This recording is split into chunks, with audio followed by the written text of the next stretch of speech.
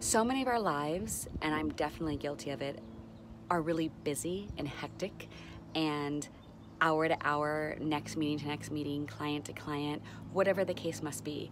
But it's hectic and it's busy, and a lot of my decision making is done quickly.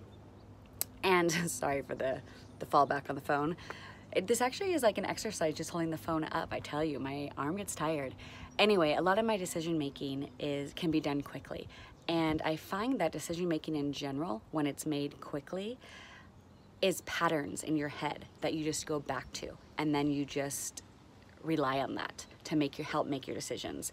And not until you can really sit back and reflect on your actions from previous interactions or previous experiences or things can you really change your actions to make a different decision. So take this time and really sit down and think over some of the decisions you've made in your work life, in your personal life, and decisions that you've made for your future and set up, and really reflect on them and see if it's something that you want to go forward with or if you want to change. Or take this time right now to look at your patterns. We all have them. And it's all about breaking patterns and stepping out of your comfort zone and evolving and growing. And maybe take one pattern and just focus on, or two if you can, and really try to dissect that and reflect and take ownership of that pattern. It has nothing to do with anybody else. It all stems from inside of you, and it comes from you, not from your partner, not from your best friend, not from your parents, not from your family members. It comes deep inside of you. And really open up to that and be vulnerable and admit to it and try to break it. There has to be you may have done so much evolving. I know the last 3 years I've worked on a few patterns and I've really tried to break them, and I've evolved. But guess what? That doesn't mean I'm done. You still evolve and you still have to work on it. It's an everyday process, it's an everyday thing. And then I'm gonna dig a little bit deeper and try to find another pattern or something else that may be a part of that or where it stems from originally. Whatever it is, take this time to work on you and really open up to it and really be vulnerable. And I know it can be hard, but you have the time. And not only do you have the time, more than likely you have the alone time and the isolation to really get vulnerable and scream and yell and cry and release it. But at the same time of all of that, remember to be kind to yourself, because even being vulnerable and admitting that you want to break something, or even taking the accountability and the responsibility of an action you may have done, right there is doing so good for yourself. It's not putting yourself down. It's not telling yourself that you're horrible or you should be this way or that way. And it's definitely not comparing yourself to somebody else. It's truly being kind to yourself, because you're trying to change that and you're trying to better yourself and evolve. So get out of those quick decision makings and get out of that pattern, that wheel, and really dig deep and try to break and try to recognize other patterns that are in you, and maybe are the reasons why you're choosing the same jobs or to be taken advantage of at work, or you're choosing the same type of partners, or you're in a long-term relationship or a marriage and you're doing something that you'd rather be doing better. Whatever it is, you know what I'm talking about. We all know. And give yourself that love. Give yourself that love, and give yourself that security and that strength and that support, and go for it. Now is the time.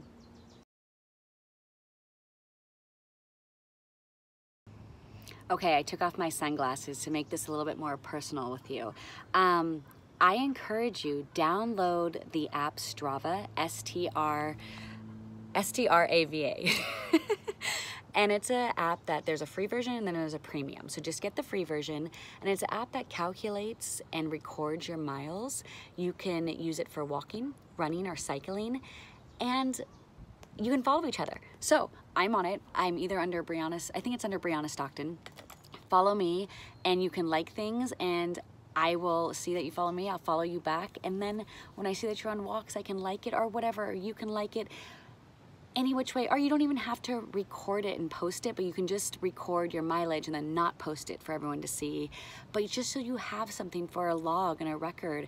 And then looking back at this, or when we're out of quarantine, we can go back into somewhat of a daily routine that you're a bit used to, that you may not have as much time to go on walks, you can look back and realize like, wow, I was going on all those walks and it felt so good. Let me make that time for those walks. Let me carve out time, because actually it's a priority now. You know, explore right now, explore with fitness and with health, and also just explore with your own time. Go on a walk by yourself. Maybe you're living with roommates or living with family or a partner, and get out.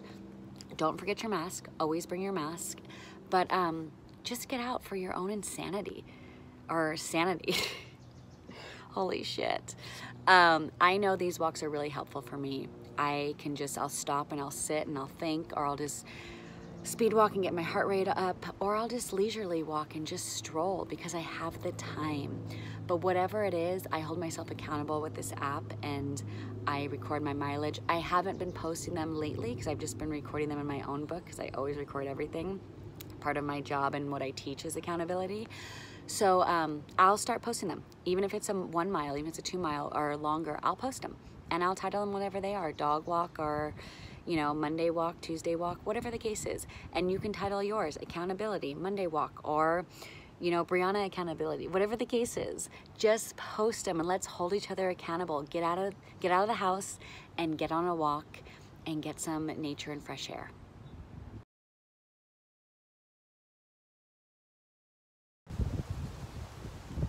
Okay, walk out of your front door, set your timer or your Apple Watch or whatever it is, run for a minute, walk for a minute, run for a minute, walk for a minute. Do that for 10 minutes and then walk for another 5 minutes. Then turn around, go right back and run for a minute, lunge for a minute, run for a minute, lunge for a minute, for another 10 minutes, and then walk that last 5 minutes home.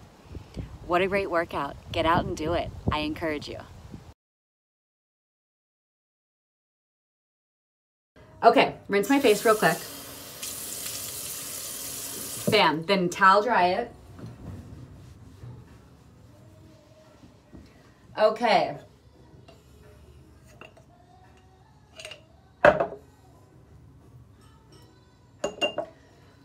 Whew, okay.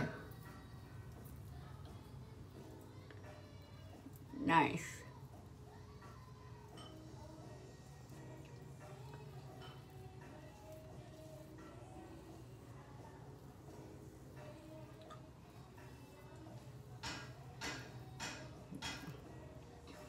And as it dries, it starts to kind of like, I don't know, get like, it dries and pulls your skin in, so it almost feels like a little facelift. A do-it-yourself facelift. Okay. And don't worry about it if it gets in your hair or anything, because it just rinses right out. And yes, I am a vegan, but I do honey. Honey is great for allergies, which I never had allergies. I developed them the first time I moved to LA, which I could have developed them regardless in my adulthood, living wherever, but I developed them for the first time when I was living there in Los Angeles. And a spoonful of local honey especially is great for allergy season. All right. So, a little bit left over. I'm gonna put on the top of my hands, because I don't know about you, but my hands are like looking old and worn out and wrinkly. So anything that can help give them that little oof and that little lift, high five to it. Okay, 20 minutes later and I'm starving, so I need to get this off. Sorry for the noise of the water, but I kind of want it warm a little bit. So a little bit was dripping. I don't know if you can see, I tapped it with a towel, but God, it comes right off my hands. It's so nice. It truly is a great do-it-yourself little face mask. Okay, going in. Like I said, I prefer to do this in the shower, which I do need to take a shower. But I'm doing it here over the sink. When you get the little flavor in your mouth, it's so sweet and tasty. Okay, almost done. Just make sure you get around your face every little part that you would think that might be still sticky. Whew.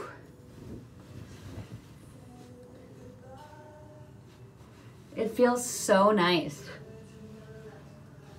Okay, go do your honey mask. So again, real quickly, all I did was steam chopped up sweet potatoes, the sweet potato organic Hannah's, steam them, and then once they were steamed, I put them in the food processor, and I added literally, again, no measurements. Here's garlic powder, here is onion powder, boop, boop, no joke. Salt, definitely more of these two than salt, if that helps you with measurement. And then I added maple syrup. Last time I used agave, and I used maple syrup this time, which I think is a bit stickier, so it might help hold together. And I put it on parchment paper, which was so much more helpful to flip it. So they were in the oven for 30 minutes, and I flipped it. They've been in the oven for about 10, and then now I'm gonna bring them out, and I'm gonna put some toppings on that we wanna cook, okay? So bear with me for a sec.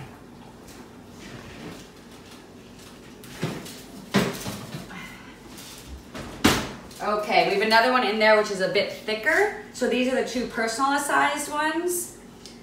It smells so damn good. And even the batter of when you're making the food processor, which you can also use a blender if you don't have a food processor, it is so good. It's like the idea of mashed potatoes, but with the maple, it's like a bit thicker and stickier, and it's really good. Gretchen made a great point. She was like, we should make patties, just make them and then freeze them to have them for later.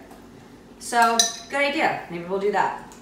So this is tomato, I guess, tomato sauce, only tomato. Again, this is a brand that has sea salt rather than table salt. So look at those ingredients. I don't care about the fats, the sugars, the calories, whatever, I care about the ingredients. Not that you're serving me dinner, but I'm just saying. Okay, tomato sauce.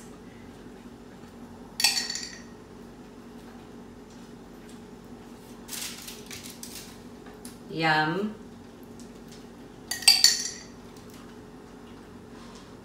And then I'm gonna add some fresh garlic. We both love garlic, so that's great. I mean, who doesn't like garlic? Well, actually, there's quite a few of you out there.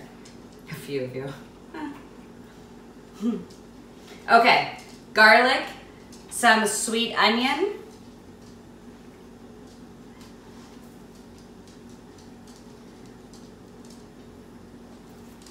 and then I'm gonna add some, you want all the same things I want, right? Mm-hmm. Some broccoli.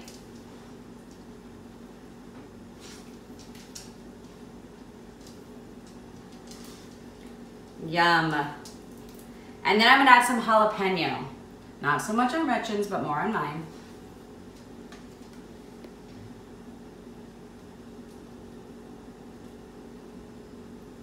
Okay. And then this is gonna go back into the oven for, I would say anywhere between like a few minutes. I don't know, I'll tell you. And then we're gonna pull it out and then we're gonna add other toppings. So I'm gonna put it on here. Take that away. Oh my God, it looks so good. It smells so good. So again, this is the one that was just the tomato sauce. If I would have realized we had the Majestic garlic spread earlier, you better believe that. It would certainly be on here. Anyway, okay. So real quickly, let me put this aside. I am gonna put fresh avocado. Yum. Fresh avocado in here.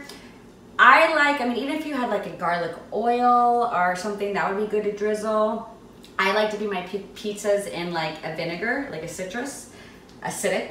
That would be good. I mean, anything is good. You do your own pizza. But this crust is bomb.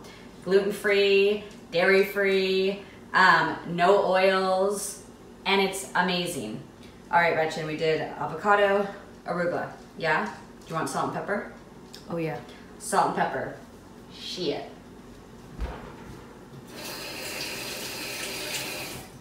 Okay. Crack some black pepper. Some salt. And oh, balsamic. I think I'm gonna drizzle over my arugula. Damn, girl. We good. Mm-hmm. Wednesday night, pizza night. All right.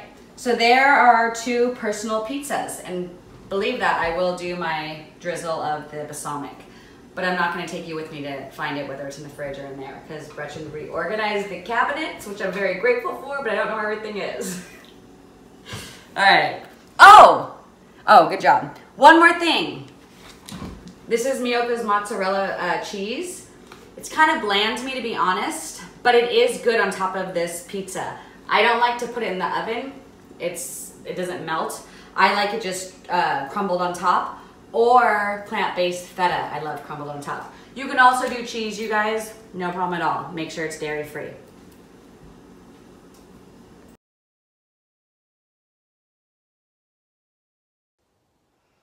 I am definitely enjoying the innocence of life right now. And not being so rushed and not being so hectic and not so being on the go and not being glued to technology and my phone and just really truly being present and still. I'm really enjoying that. So I'm wondering, or I'm kind of outlining what I'm gonna bring with me into life again when we get out of quarantine. And what are you gonna bring? I'm interested. I hope to bring some more presence and some more stillness to my everyday life when we go back. And just not so hectic and not so quick and not so fast and not so consumed with technology in general. Also, I think I'm gonna have a little hard time communicating with people. So it's gonna be good practice to take away the phone, because it's such a wall and a barrier between you and the other person. So take away that. I'm gonna have to be forced to look at somebody and talk to them, which I love, but even we've been so distant from it in our world in general, and then now so in quarantine, I feel like my main communication is with myself and recording to you, or just like talking out loud every day to myself. Like, I'm loving it. I truly am. There's hard days. I feel like I went over the hardest hump so far. Maybe it'll come back. I don't know. But there are hard days, but I'm truly enjoying this. And I'm having a lot of fun, and I love going on these long walks. Like, I'm doing marathons of walks and short walks, but I'm loving it all. But when it comes back to real life, like, how awkward are we going to be with one another? I can't wait to see everybody. I can't wait to give them hugs. And maybe it'll just be completely natural, but it's also like, whoa, how do we do this? Like, can I just go to the corner and talk to myself, then come right back and answer that question for you? I don't know. But anyway, my point of my morning reach out to you is, what are you going to bring with you into your so-called normal life, going back into the world without quarantine? What from quarantine have you noticed that you enjoy, or that you miss, that we used to have, or that you used to practice and you don't anymore? So what are you going to do? Tell me, share with me.